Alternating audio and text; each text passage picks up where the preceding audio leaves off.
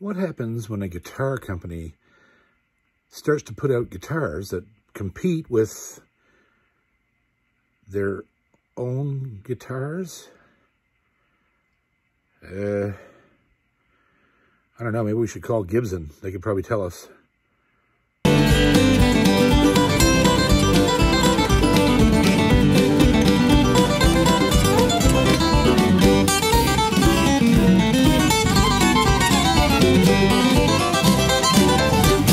Guitar Stuff with John! Welcome to Guitar Stuff with John. We haven't been here for a while, and the reason being, it took me a little bit of time to sort this video out, but you're going to find this fascinating.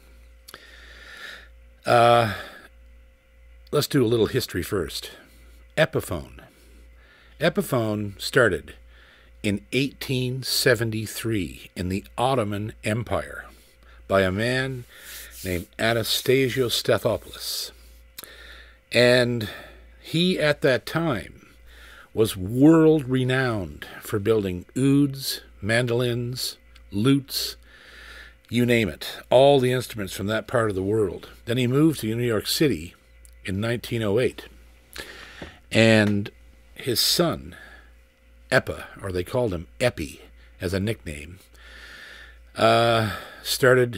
took over the company in 1908 and changed the name of the company, of course, to Epiphone, his nickname and the word for voice. So let's flash ahead to 1957.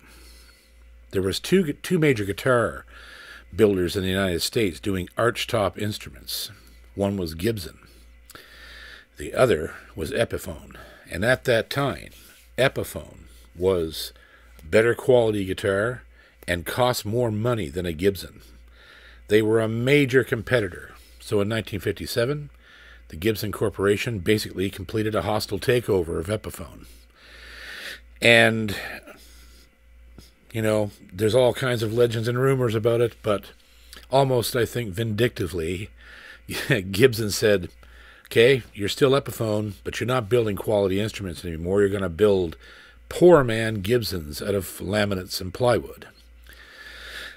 And that's the way it's been since 1957. Epiphone has been the poor man's Gibson, which is a bit sad considering where Epiphone started. A world-renowned luthier that moved to the United States, probably for a better life at that point, began making absolutely incredible guitars right up until the 50s, and suddenly was taken over by one of the biggest corporations in the music industry and forced to make substandard instruments. Pretty sad. It is kind of sad, but it is the way of business. So, with all of that being said, what am I reviewing? Well, last year there was an announcement made by Epiphone that it was going to be putting out a line of guitars called Inspired by Gibson. So, the first thing I thought of when I heard that was, that's kind of a strange thing to even say. Of course, they're inspired by Gibson. They're owned by Gibson. That's what they build. They build Gibsons that people can afford, but they'll never be a Gibson because they're not allowed to use the same materials, the same specs, all of these things that's preventing them from actually building wicked guitars, even though they do. They have built wicked guitars all along, even though they're laminate and less quality materials. Epiphones are a highly respected instrument. They always have been. So I went to my local shop, and guess what? I ordered one. I ordered the guitar that is one of my dream instruments to own, a J200, which I could never afford because a J200 in Gibson dollars in this country is well over 5,000 Canadian. Closer to 6, actually. Sometimes you can see one for $5,500. Depending on the, what the guitar is, there might be a limited edition, there might be whatever, but they are immensely expensive. But when I got this guitar in, I was, well, I'll just show it to you. This is the Epiphone inspired by Gibson J200.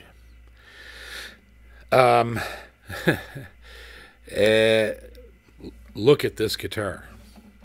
There's so many things about this guitar that freaked me out when I got my hands on it. First of all, the finish. The finish is a semi-satin. Obviously, they say it's a poly finish, but I don't think it. It feels like a nitro finish. The back and sides are solid maple, and they are absolutely friggin' gorgeous. This guitar, built in Indonesia by Epiphone, is one of the most startling guitars I've ever played. Listen at this thing. I'm just going to get the mic up here. Now, mind you, all my videos are the same. There's no effects, there's no compression, there's no EQ. It's just coming through this single Aston Origin mic from about a foot away. So here you go.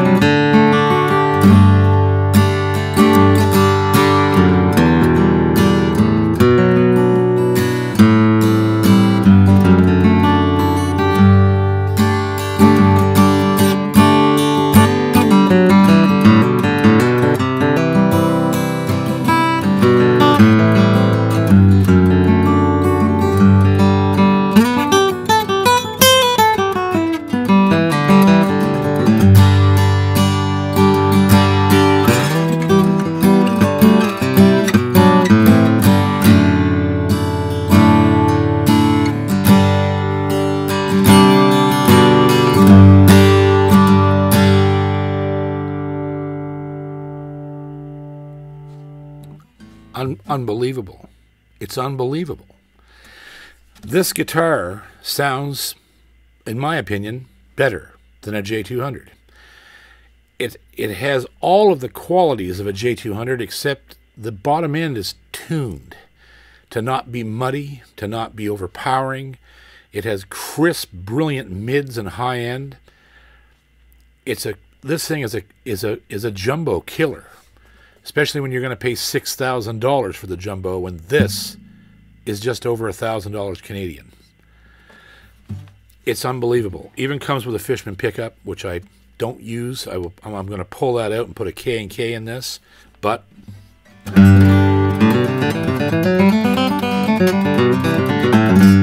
the neck is to die for. Action is flawless. These are the old beat-up bent strings that I've been using since I got it. I've never changed the strings on it yet. It still sounds incredible. They're not coated, they're not nothing. They're just Diodario, you know, uncoated regular bent strings. And it tempers really well.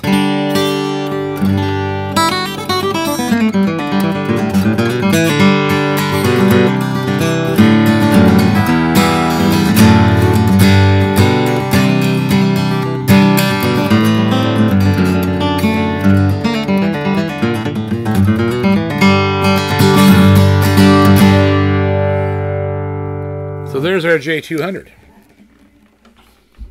And then I was really interested. I started to get my guitar antenna went up. And I found that there was, well, there's 4 or 5 more models, but 2 more I was really interested in. And so I found this. That's right, the Hummingbird. Inspired by Gibson, built in the same plant in Indonesia. A masterpiece of guitar, a masterpiece. The same beautiful semi-satin finish, solid mahogany back and sides, and just at $1,000 Canadian. This might well be one of the best sounding dreadnoughts I've ever had my hands on. Watch.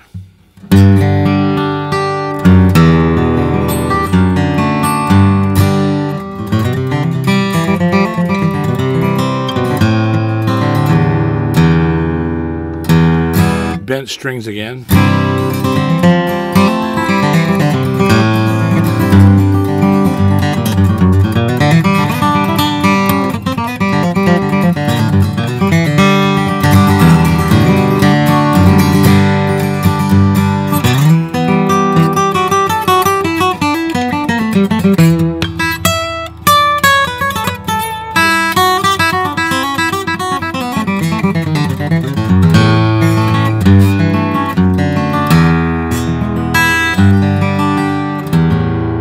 This one needs a bit of a truss adjustment because I just haven't got around to it, but I've been recording with this thing already.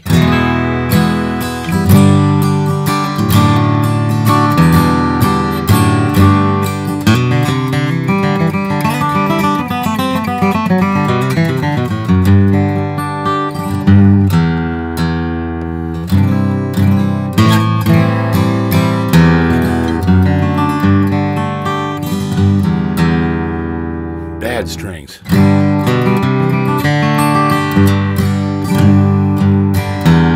That one's really giving me hell. There it is.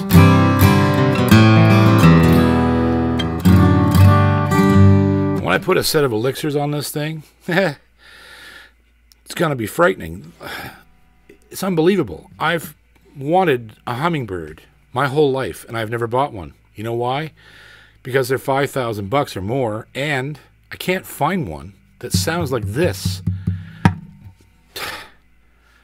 It's an Epiphone, people. It's an Epiphone. So that wasn't bad enough. Then I had to check out to see what was going to happen when they took their hand and applied it to this. You guessed it, the J45, the songwriter's workhorse. Again, beautiful, beautiful fit and finish on this guitar. Mahogany, or sorry, this one might be rosewood. Yes, all solid rosewood. And sorry to tell you, for $900, you basically get a J45 that sounds like this.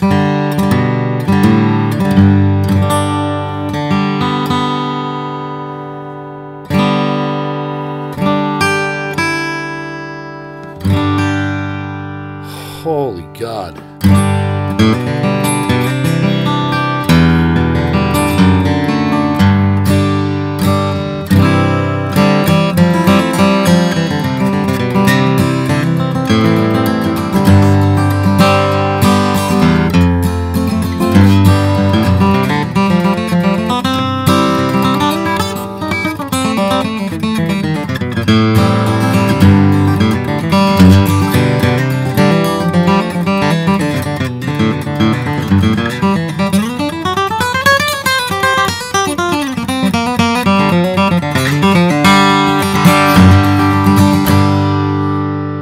This thing actually hurts your friggin' head. It's so loud and perfect. This is everything that I want in a J45 guitar. Everything. And I have yet to be able to find a single Gibson in my lifetime that ever sounded like this. I've heard them. I've seen other people own them. But do you think I could go into a store and get one? No. I've never heard one yet. And if I did hear one that was close to this, it was unplayable. The action was terrible. The neck felt horrible. Man, this neck is to die for. Fast, the action is perfect. And the intonation is perfect. Even with bent strings on it.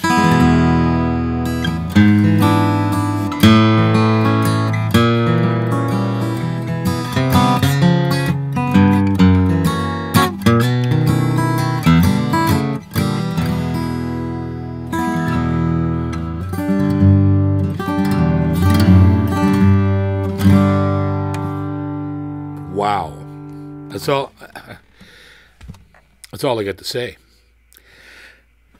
Let's take a close look at these three guitars real quickly. And then I want to talk to you real seriously about something I've been stewing on for a long time. Mostly because of what happens on this channel. And the people I get to talk to, who I love, and who are such guitar heads. We all just do this because we're guitar heads. But listen, let's look at these things. It's going to blow your mind. So, let's start with our J200. You'll notice right away that the finish on this guitar, there's a lot of dirt and dust in this thing, because I've been playing the crap out of this guitar. I believe that there's bone on this. The fret markers appear to be real mother of pearl. I don't believe that they're plastic. They don't feel plastic. The neck is bound in common, that man-made sort of bone. It's with the everyday, it's not plastic either. It doesn't feel or look plastic. And down here to the traditional fretboard ending. And then we look at the top and we see, it's ringing just from me talking, our pick guard, which is slightly different than a real J200. And I have to say that right here, the pick guard is lifting. Imagine that on a Gibson. But we called from the shop, and the rep said, don't you worry, I'm sending another pick guard right now. If that one ever comes right off, we'll replace it for free. So good on them for realizing that there can be problems with these pick guards. And anyhow, there's our top, a toned top. It looks like Sitka. And our bridge, which is made of rosewood. And this is more of that mother of pearl. You can see the grain in it. It's very, very nice. Plastic pins, gag. And yeah, there's your mustache bridge. And then when we look at the sides of this guitar, oh my God. Look at the flame in that. Just look at that. And look at the way that the finish is. It's not matte, it's not gloss. And it seems way too thin to be poly. So I'm thinking it is some variant of nitro finish. I don't know how the hell they're doing it, but... And then, of course, the back is just to die for. Look at that grain. Look at that grain. When I move it. Oh, man, oh, man. It is absolutely gorgeous. All solid. All solid. I'll say that again. All friggin' solid. For $1,000. And then our neck, the typical SJ200 neck. Maple as well. You can see the nice grain in it. And there we have the Made in Indonesia sticker. Your QC pass. It appears to have real Clusen Deluxe. Of course, they're called Epiphone, but they really are beautiful machine heads. They're tight, responsive, they don't slip, they're just gorgeous. All right, let's move on to the Hummingbird. And here's our Hummingbird. Epiphone all the way, Hummingbird. Same type of inlays, definitely not plastic. They're definitely not plastic. I could tell if they were. Same binding, really nice job. Everything, the fit and finish of these guitars is incredible. And here we have our top. And there's our pick guard. Again, it's slightly different than a real Hummingbird pick guard, and this one is not lifting off. Thank God. And there's a gorgeous finish again. And the sunburst on this thing is just beautiful, beautiful sunburst. Rosewood bridge, definitely bone or tusk for saddle and nut. plastic pins. And then the sides, beautiful mahogany. Look at the grain on that neck. All solid mahogany, back and sides. Look at that. Look at the grain in the back of this thing. You turn it, it just leaps out at you. Two-piece back, no stripe. And then on this guitar, there's a very cool grain stripe right here. Look at that. And it goes up the neck. I love that. Look at that. How unique is that? And then, of course, at the back of the headstock, we got the Epiphone Deluxe tuners again. And, yeah, this is a monster guitar. Monster. Now the J45.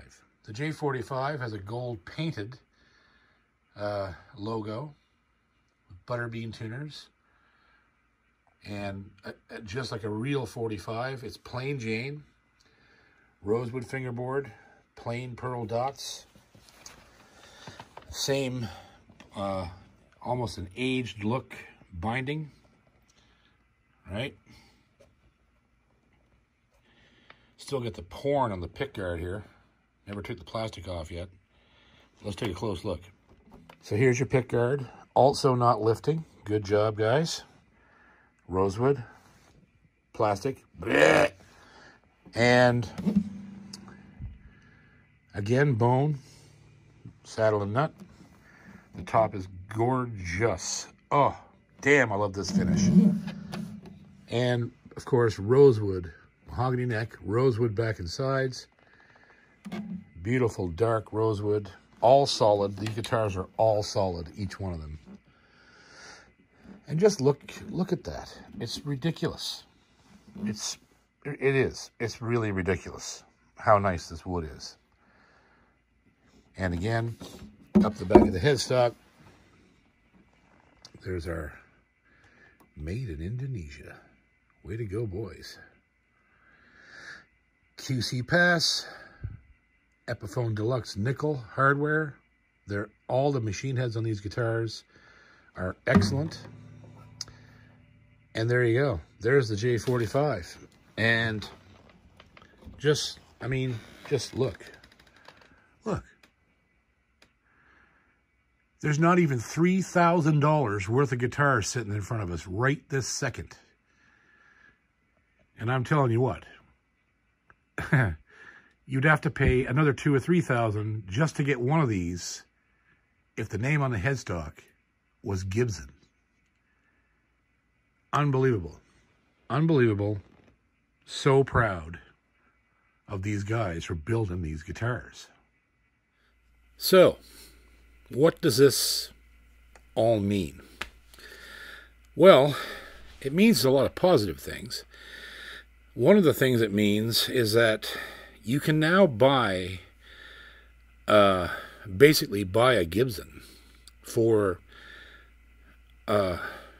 like 1/5 of the price of a Gibson. And if you are a Gibson lover, these guitars will absolutely floor you, because I want to mention a couple things. So I had no control, and never do, but particularly in this case, I had no control over which units were actually sent to my local shop. All 3 of these guitars came from 3 different stores across Canada and were drop shipped to my local Long & McQuaid. So, and all 3 of them are Canons. So what does that mean? It means the law of 20% doesn't apply to these, because there's just no way that all 3 of these guitars would be Canons if there was a preponderance of bad ones in the stockpile. I have actually played only one of these that I thought was bad, and it wasn't bad. It just wasn't set up the way I would like, and it was a cutaway version of the J45, and it seemed to be lacking something. Not sure what, but I wouldn't have bought it. But then the one that I had shipped in, without the cutaway, oh my God, well, it's amazing. They're amazing. So that means that a vast number of these guitars are actually friggin' incredible, and that's amazing. You can put 15 Gibsons in a row and only find one or two or three that really blow your mind. The rest of them are good, right? They're Gibson. The same as Martin is Martin, and Taylor is Taylor. They make great guitars. But do you need to pay over $5,000 Canadian for a guitar to buy the logo on the headstock? I'm going to tell you something I've been thinking about for a long time. I want to say, first of all, that I absolutely love the interaction that I get from my subscribers and the people who contact me here on this channel through these videos. And I hear every kind of story and every kind of situation and opinion. And I want to say something. I want to tell you about what I've been thinking about. And I've spoken at length with my wife, Ginger, about this, because she's a very intelligent woman. And we had a long conversation this morning about this. I'm going to tell you what I think happens to all guitar players. We are victims of something I'd like to name assumption of quality syndrome. Now, let me explain to you what that is. When you are born, and it's a cultural thing, right? If you're born in North America and you live here all your life, or spend any time here at all, or watch this culture from the outside, what happens is this. You gravitate to a musician, a famous musician. Let's pick, in my case, Doc Watson. So what happens is, as I'm growing up, a little boy, and I watch Doc play, I realize he's playing a Gallagher guitar. Subsequently, my entire life I spent waiting for the day when I would own a Gallagher guitar. So there's a chance the Gallagher they sent me this last summer might have been a dud. And then where would I be? Right? I couldn't denounce Gallagher after spending my whole life wanting one. The same thing if you watch Tony Rice. You watch Tony Rice, he's playing that old D28 herringbone that's probably the most famous flat-top guitar in the world. But it has a Martin logo on the headstock, so you grow up loving Rice or loving whoever you listen to, and their guitar of choice becomes your standard. Here's two things you got to remember. Number one, you can never own Rice's guitar. It may be a Martin, of course, but you can't own that Martin, and no other Martin sounds like his guitar. You're a victim of the assumption of quality syndrome. You think because he's playing it that all Martins, or, there is a Martin out there that will sound like that, will make you play better, sound more like Tony, whatever. But none of it's true. All of these guys, especially the early guys in music, right? They didn't have a lot of choice of builders. Rice didn't have any choices. He found the Martin he loved because it belonged to Clarence White, and made that his guitar. But here's a good indicator. When Rice had to get the bone repaired and couldn't take it on the road, he needed to build another guitar that would match the bone in some way, right? He didn't go to Martin. He went to Santa Cruz Guitars. Why didn't he go to Martin? Why didn't he go to Martin and say, I'd like you to build me a guitar that matches this one? They built the guitar he was talking about. His main axe was a Martin, but he didn't get Martin to build his replacement. He went to Santa Cruz. Boy, that's a big teller, right? And the only reason I bring these things up, and why I say to you that I would much more highly recommend buying this guitar than a Gibson, is because I want guitar players to be happy, right? And if you can get a fantastic guitar that is inexpensive and ticks all the boxes, why wouldn't you do it, right? Don't be fooled by your love of your favorite artist's acts, because that's not where it's at. If you do that, if you fall victim, as we all do, I did, I have, I still list Martins, Gibsons, Bourgeois, all these companies, I still list them on my list of dream guitars. But the reason I love them is the nostalgia, the cultural DNA, right, of watching Rice play a Martin, Lester Flatt play a Martin, Christofferson play a Gibson, Emmylou Harris play a Gibson. It's my own personal journey that led me to love these brands, to love Taylor because of Dan Crary. Don't be fooled by it. Don't be fooled. If you want to find your dream guitar, search. Make the search meaningful. Try things that you would never consider. You might be shocked by what you find out from trying an L Series Yamaha, or a Boucher, or a Yeri, or a Gallagher, or a Recording King, or any maker. Any maker could be holding your dream instrument, the instrument that makes you every bit of musician that you can be. And that's a beautiful thing. It's a beautiful thing.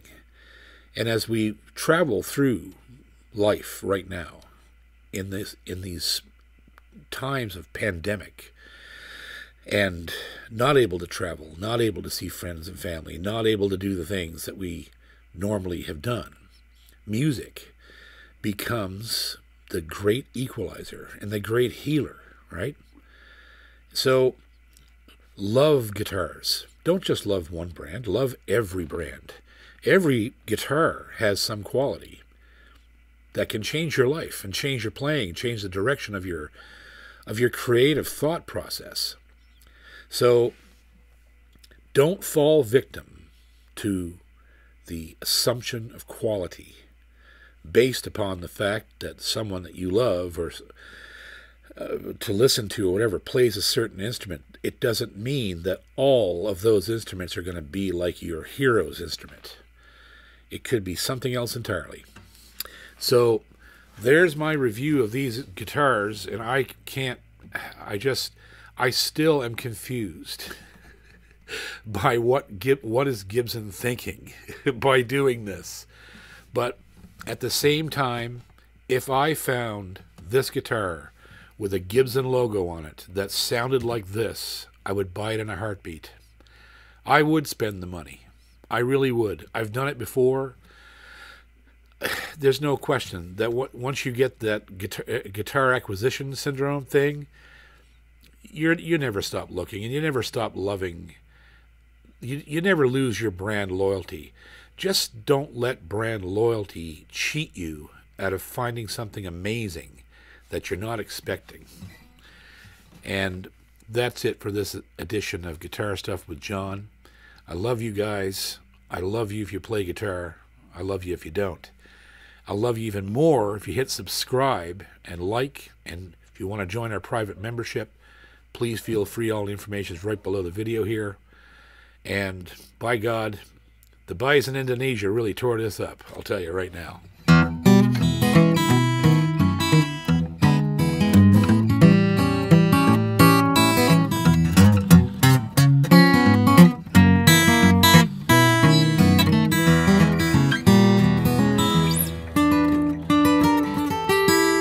I'll get this ending. Yeah, right.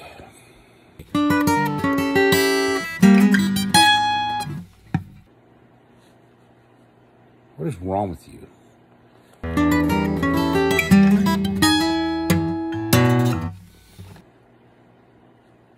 What a dick.